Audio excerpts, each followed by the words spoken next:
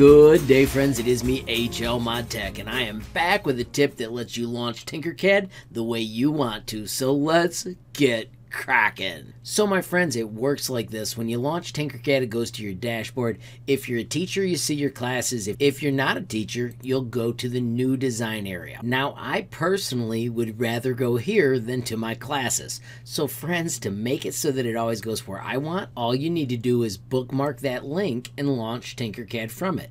So I have got a special folder called Tink, and now I can launch Tinkercad from here, and I'll go right to Your Designs. Now I'm going to rename this, so I'm going to hit Edit, and I'm going to do Your Designs. So that helps me out because I'm not going to the teacher page when I first start, but I've also heard people complain that they don't want to see circuits and code blocks.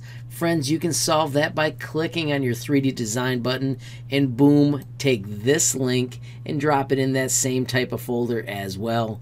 I'm going to rename that. This one also showed up as Your Designs, but this is going to be Edit, and I'm going to call it All Designs. I'm going to hit Save. I closed all of my Tinkercad, and now I can click on All Designs, and boom, it instantly launches to the exact one you want. All because you're using a shortcut to get Tinkercad to work the way you want to. Friends, I hope you found that totally useful, and of course, if you did, please hit that like button.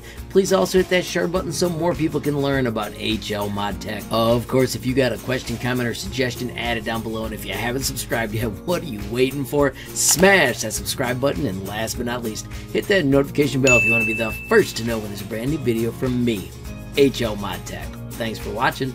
Have a great day.